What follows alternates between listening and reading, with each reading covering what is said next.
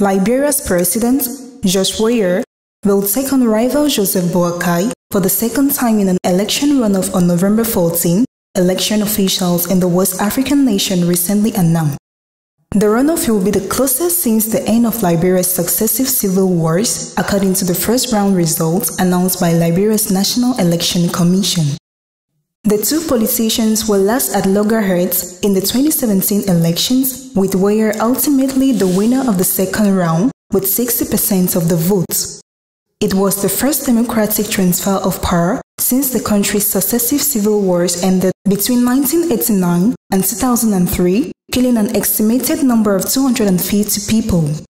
Weah won the elections on the back of high hopes for his promises of poverty alleviation and infrastructure development.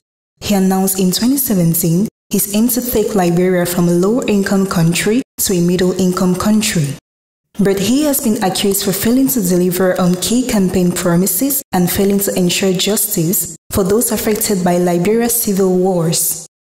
Boakai, on his part, campaigned on a promise to rescue Liberia from what he called Weah's failed leadership, having served as vice president under Ellen Johnson Sirleaf, Africa's first democratically elected female leader.